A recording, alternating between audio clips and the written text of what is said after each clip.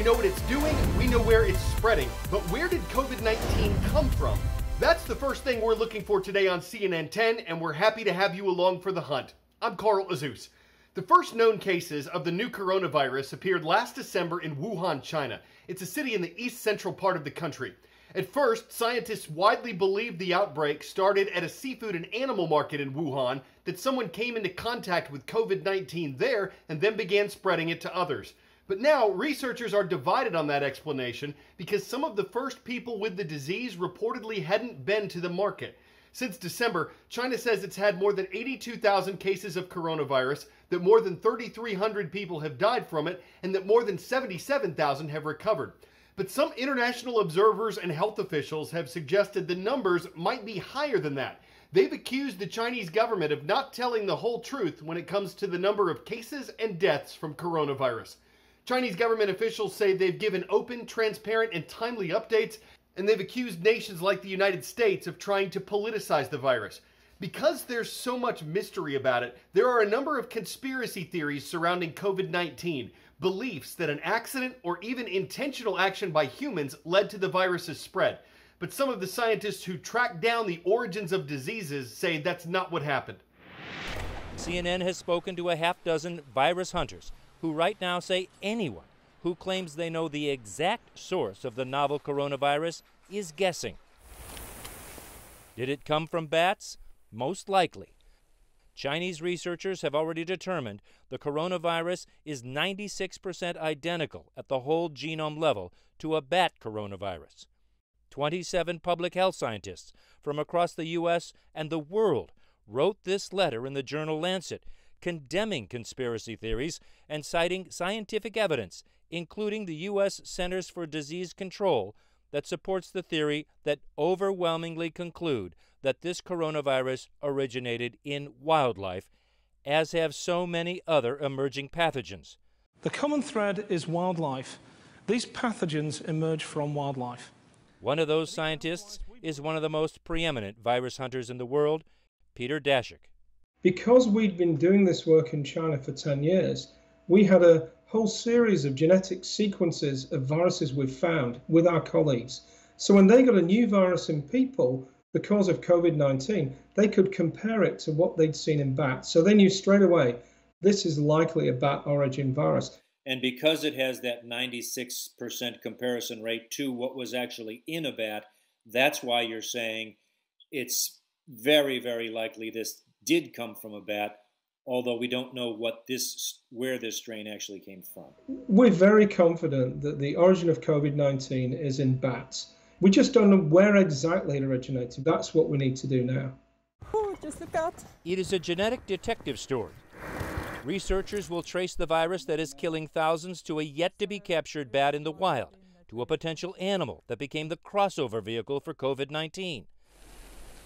Yes, the virus could have transferred directly from bat to human, but most likely, says Daszak, it was bats infecting farmed animals, the animals brought to market alive and kept with people in one of the most perfect incubators for viral infection, the Chinese wet market.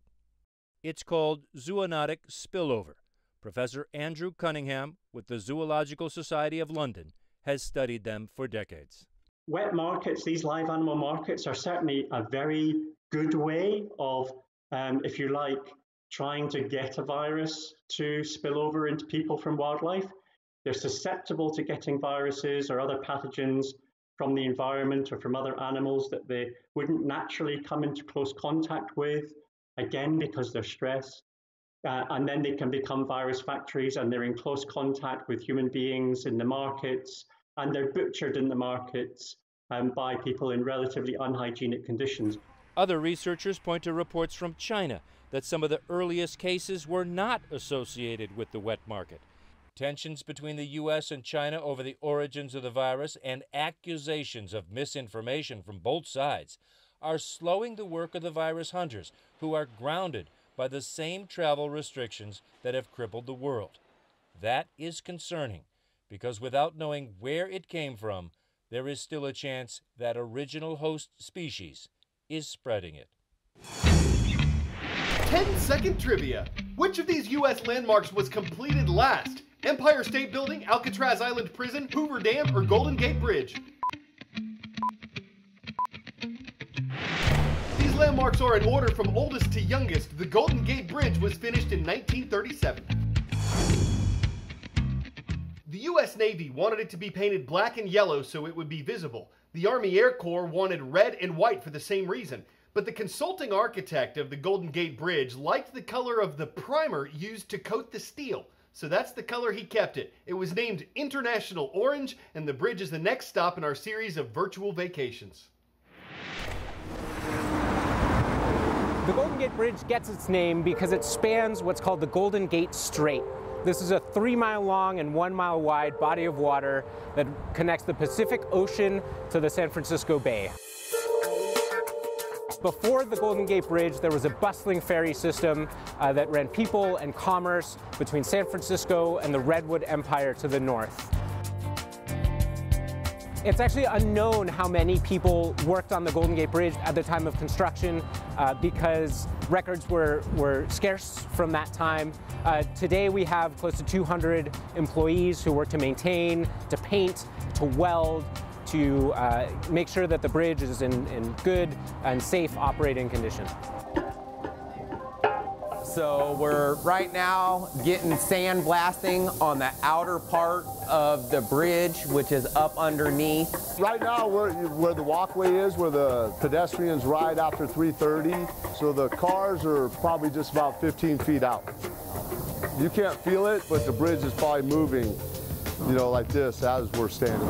In a containment like this, a rough estimate, 16 people sandblasting for a month and a half. Our painters will go out to the most critical, structural areas of the bridge where the fog and the salt and the wind has corroded the paint. The salt eats this bridge up, the fog eats this bridge up. If we don't continue to paint it, it's just gonna rot away.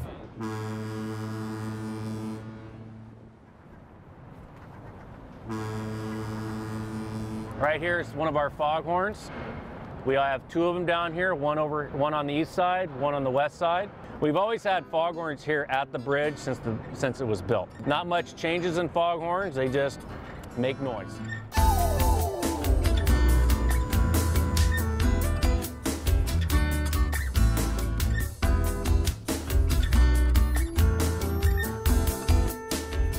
We tried automated systems. It just doesn't work. So the old standby system of actually visually seeing works the best because there's people here 24/7. So as of July of 2018, the toll to cross the Golden Gate Bridge is $7 if you have a fast track, or $8 if you don't, maybe you're from out of town. And this supports much of the work that happens on a daily basis to maintain the bridge, to keep it looking good, and ensure that it's accessible for everyone.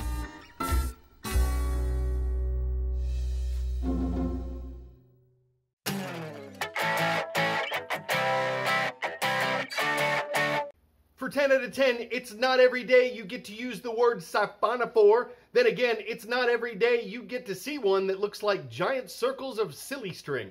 This is a sea creature, or really a whole colony of them, that was recently captured on camera curly-cued in the Indian Ocean. The Schmidt Ocean Institute says this could be the biggest siphonophore ever recorded, with an outer ring that stretches 154 feet. I've made a pun on a siphona before. First, I strung together 3 ocean puns like it was a sight to see, it made waves, and then I was able to siphon off 4. They're always fun to string along, even if they're a bit silly. I guess whether or not you like ocean puns depends on your depth perception. I'm Carl Azus. Mitchell District High School is in Mitchell, Ontario, Canada. You guys are awesome for subscribing to our YouTube channel. That's a wrap for CNN.